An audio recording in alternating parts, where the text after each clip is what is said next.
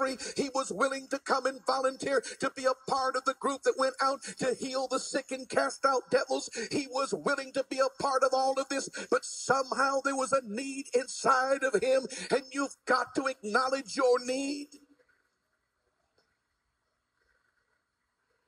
Of all the things that have been a temptation to Christians, the things that are the biggest temptation to us are the things that a sinner would say, man, if you don't want it, I do.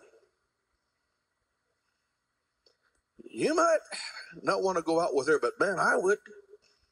You're crazy, man. Why don't you go out with him? You're crazy, woman. Hey, don't pass it up. We see things too often, we human beings, even in the church, through the eyes of our brothers and sisters who don't know God. And the ones around about us say, man, you're crazy. But if you're going to come to Christ, you've got to be a fool for Christ's sake.